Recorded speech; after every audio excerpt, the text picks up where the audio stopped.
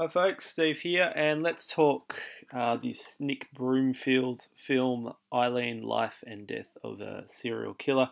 As you can see from the promotional poster, the film was very positively received across a number of festivals and winning a number of awards sort of shortly after its release. It's also the film that is sort of the inspiration, not so much for the film monster, but certainly the inspiration for the sort of the performance of Eileen Wuornos, where in that film you have characters kind of doing impersonations of a number of people that appear across this documentary. What's really interesting about this poster is the way that it uses a young image of Aileen. So this is the young image here presented on the television screen is Aileen as a child. And it's interesting because when you look at this image, if you didn't know anything about this film, you would think that the image that you're looking at is actually the victim, not the villain. And the whole film is really pushing this argument that had Aileen had different circumstances, that perhaps, just perhaps, she would have had she would have been able to be a good, decent citizen. But instead, she had a number of things not go her way.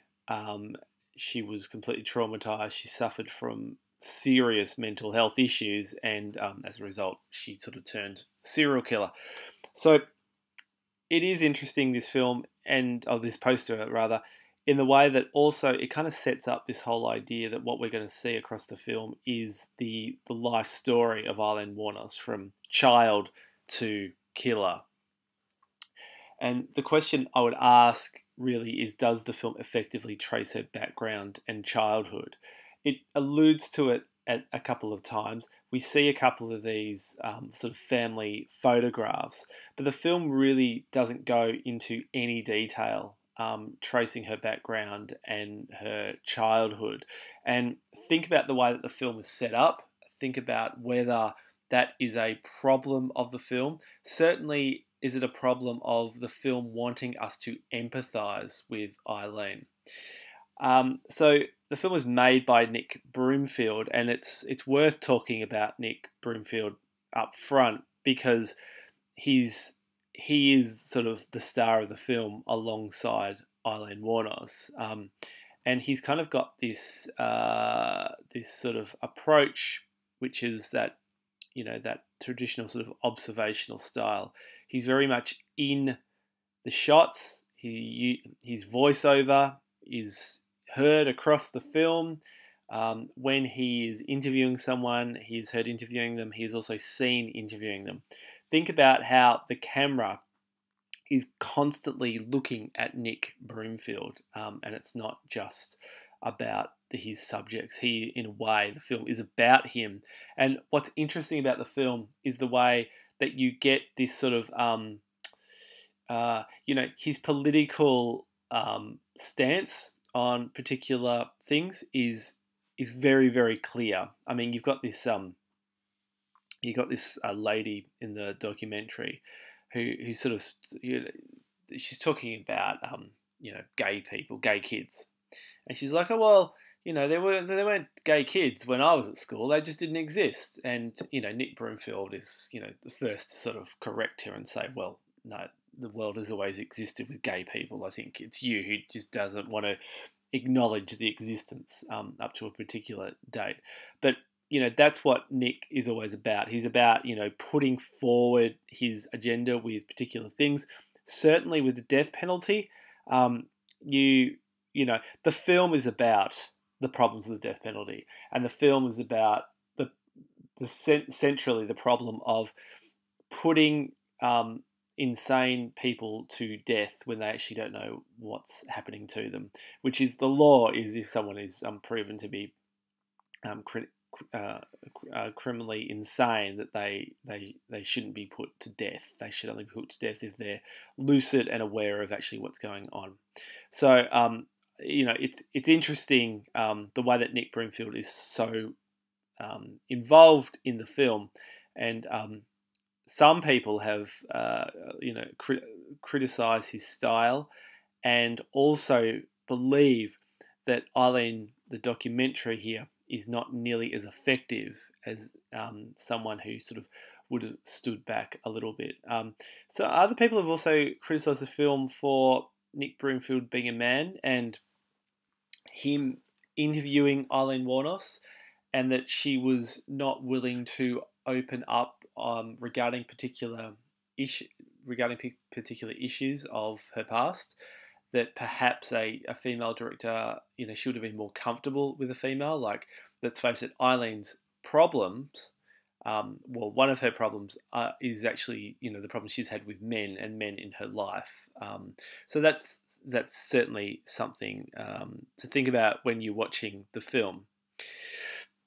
Now, when you're watching the film, right, I want you to think about Nick's relationship with the social actors, right? With Aileen, he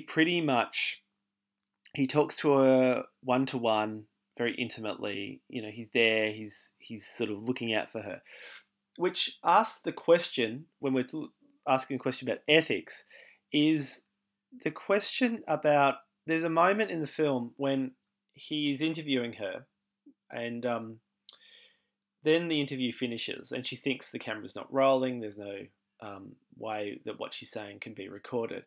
And she starts to talk to Nick about things that she had refused to mention in the documentary. So it was kind of the off-the-record interview bit, where it's like, I'll tell you off the record, but don't put this in the film kind of thing.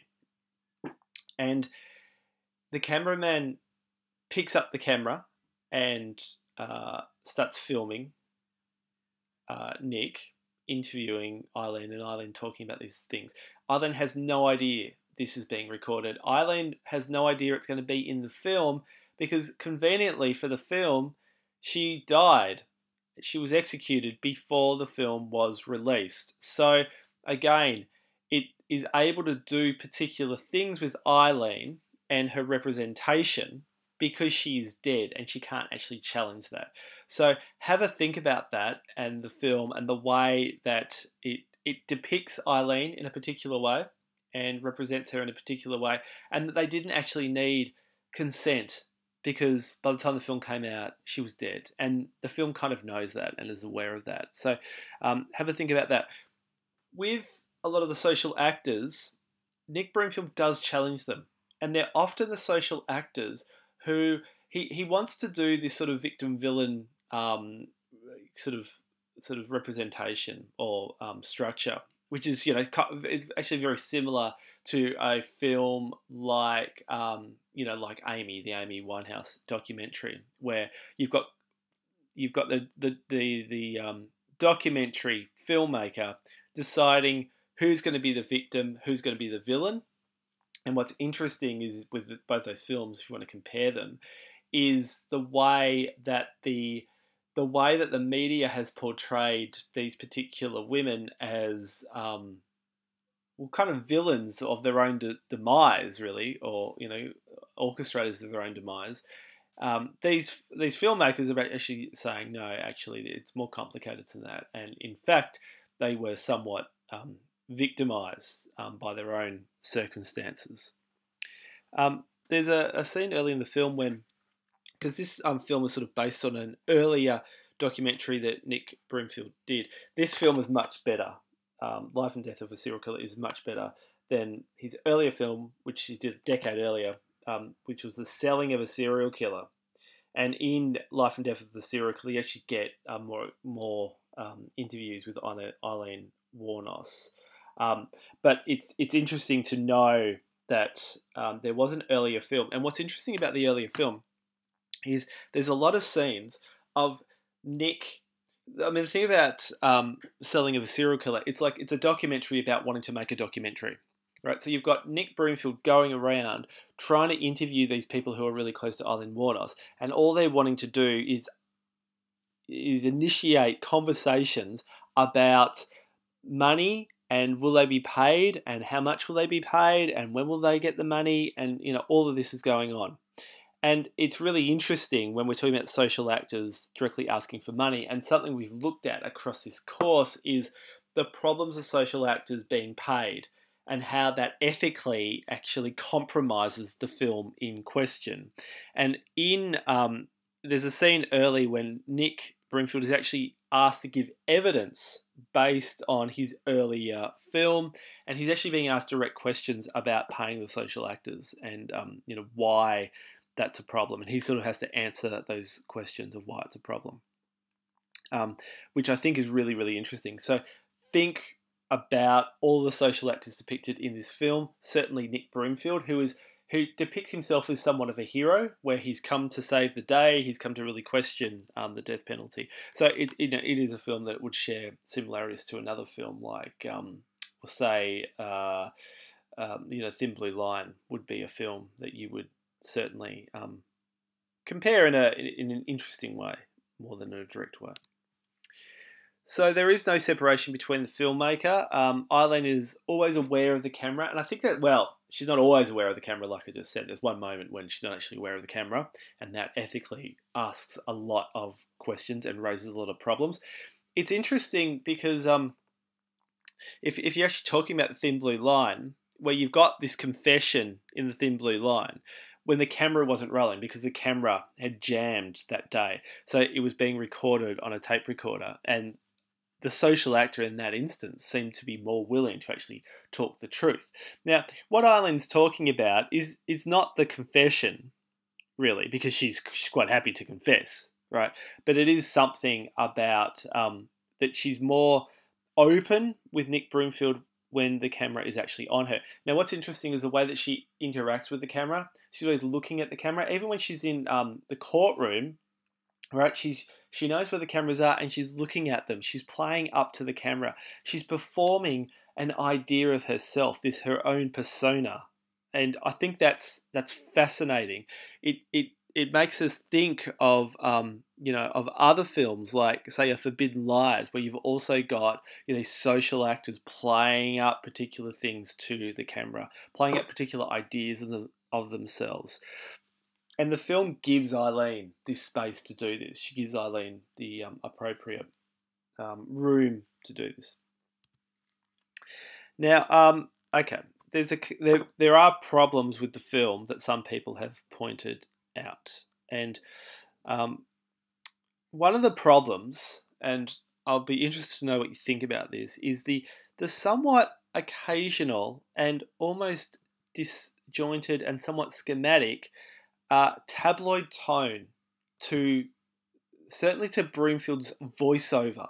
And think about the voiceover and how it's there and why it's there. So this is his voiceover when this is near the start. He says, Aileen, age 6, left Michigan and travelled down here to Florida looking for sun and friends. She was young and pretty and earning good money as a hooker, but with a violent temper and soon in trouble. She knocked one man out with a beer bottle, another with a billiard ball. She particularly liked it here near Daytona Beach. This is one of the motels, the Fairview, where she frequently stayed. It was all so new and exciting. So he sets up, we're going to see the history of Aileen Wuornos. We're going to hear the history of Aileen Wuornos. But he's also setting it up in this, as Tana Horick says, this is the stuff of true crime and pulp fiction. And the risk is that it tends towards lurid redescription rather than critical investigation. Does the film critically investigate Aileen, what went on with those killings, and also just the state of the media that Horick believes that Nick Broomfield actually gets so caught up in Aileen Wuornos, he actually stops doing his job as a documentary filmmaker. And is the job of the documentary filmmaker here to be investigating the film in a more intimate way than he does? Okay, so it's an atypical serial killer documentary, I would say.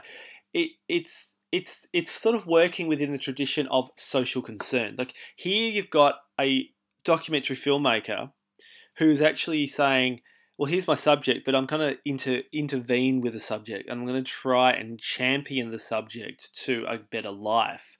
And you see that in films also like Born into Brothels, The Thin Blue Line, where he's working within that tradition of social concern. Now, Broomfield has said that Life and Death is an attempt to bring public attention to the injustice of the death penalty and the inhumanity of the state in putting a mentally disturbed individual to death. Right? So the whole point of his documentary is to depict Aileen Wuornos as mentally disturbed. Think about that. How is she represented as mentally disturbed? Think certainly how he frames her, how he uses the close-up of her, and how he's really, really interested in her, kind of her crazy rants. And a lot of the questions he asks her are really pushing this. He's trying to push the edge. He's trying to get a response from her. And again, what sort of problems does that have in ethics and documentary? But what I would say is, unlike most serial killer documentaries, which fetishizes the killings and the killer and all of that, it's not really interested in that at all. It's about humanizing Aileen Wuornos. I mean, when I say humanizing her, I mean humanizing her in a way of she's this crazy mad person. That sort of humanizing way. But it doesn't just sort of say, as what happens with a lot of serial killer documentaries is they are the evil and they will be treated as the evil. They're not actually given a humanistic perspective, which I think is really not true for this documentary. And what comes across is the extent of Wuornos's mental disturbance. But there have been problems, more problems with like Paige Schultz, who says this: he does not provide viewers with the tools to critique the gender, sexual, and class biases embedded in dominant media images of Wuornos. The omission of an analytical or critical framework effectively reinforces dominant ideas of Wuornos as a white trash woman who killed, or a woman who killed because she was white trash. What he meant, what Paige means by this is, you've got the media image of Aileen, and you've got the Nick Broomfield image of Aileen, and she's actually arguing that the two aren't that far removed. Now, I think that's interesting, and it's you could actually make a claim that is true. I still believe that he humanises her in ways that other people don't, and part of this humanising, of course, is the fact that he actually gets to talk to her, where so many media representatives do not. But think about that. Think about the way that he critiques gender, sexual, and class, and what's going on there, and whether the Aileen Wuornos of the Nick Broomfield documentary is actually that different to the other Aileen Wuornoses. And of course, the film Monster would be very influenced by this film. Now, with all of Bill Nichols' modes, this is one film where I would actually say to you that it covers all 5 modes. All 5 modes are here to some degree in the film. All right, and I'll just very quickly work through them now, but we can sort of unpack them later. So it's got a voiceover that addresses the audience. Nick Broomfield talks in this sort of voice of God. He's sort of got this voice of God commentator thing going on. He uses images to illustrate the voiceover, absolutely. And he talks about the editing for continuity. And he uses a variety of footage from this film. He uses a variety of footage from his earlier film, and also media images and things like that. The observational conventions are, obvious, that he's walking around with his camera, observing people. Sometimes he's just observing people. He's not actually directly interacting with them through interviews and things like this. This isn't as apparent because, the voiceover is so dominant, but you really do get a sense of it here. And the documentary maker's presence is hidden. Certainly in that scene I was telling you about, when Aileen doesn't think she's being recorded, you could actually claim that is an observational convention. The participatory or interactive conventions, so the way that he is interacting with his subjects, the way that interviews dominate the film, but they tend to be done kind of informally. The earlier documentary, Something of a Serial Killer, is all about setting up interviews that never actually happen, right? So that this film, you actually get some interviews, but again, it's actually about Nick Broomfield talking to people in a very sort of informal way, as if the two of them had just met. Performative conventions, absolutely. Eileen is the performer of the film, and she plays it up for the camera. And Nick Broomfield also plays it up for the camera, which again I think is really, really interesting. And the reflexive conventions, it borrows techniques from the fiction film for an emotional subjective response. It emphasizes the expressive nature of film.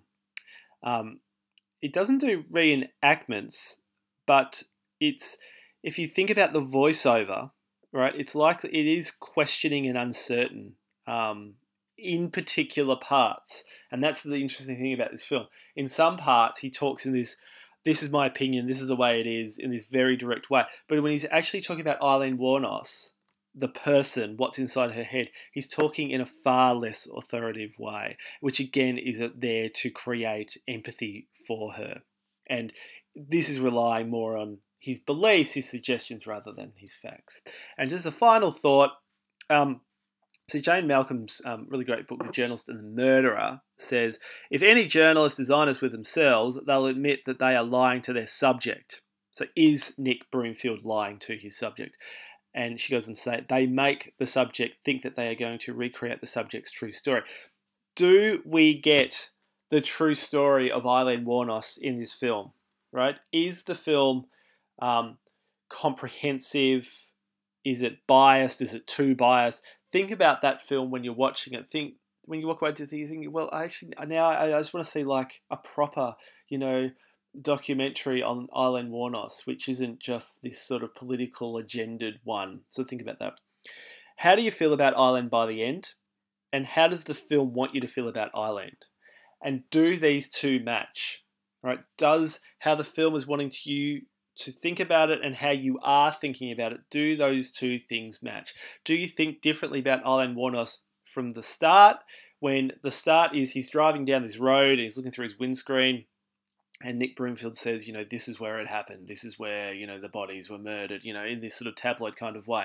And then it kind of goes away from that, and it's actually about Aileen, the person, the individual, the victimized person. And again, in the sort of the last third of the film, it really becomes about the problems of the death penalty and his own political agendas regarding that, which again, has this really direct link to those earlier death penalty problem films like, The Thin Blue Line being the most famous. All right, I'll leave it there. Aileen, Life and Death of a Serial Killer. Very, very famous, very, very influential film. And Nick Broomfield is considered one of the most important contemporary documentary filmmakers working in Britain. And also, another point to think about is also the fact that he's British and he's making a film which is very an American film about... an American person, but also this American institution of the death penalty. All right, leave it there. See you soon.